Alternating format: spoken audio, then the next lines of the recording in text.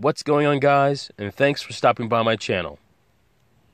And the project for today is this Toro lawnmower.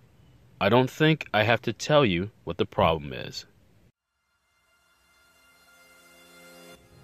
It's unfortunate, but the oil is coming from around the engine case and the bottom cover. We'll have to open her up.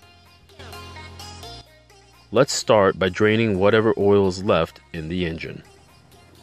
And now it's time to drain the gas from the gas tank. Using a piece of wood to hold the blade from spinning, go ahead and remove the bolt and the blade.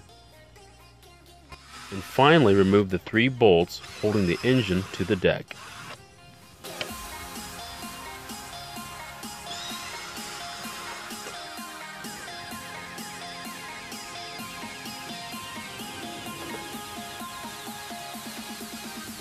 Now remove the pull rope from its guide, any electrical connections, and the brake cable.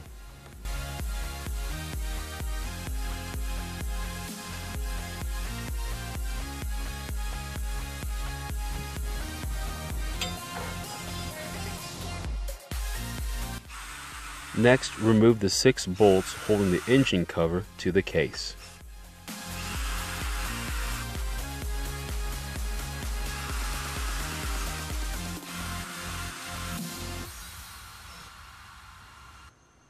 You might have to lightly tap the cover to remove it.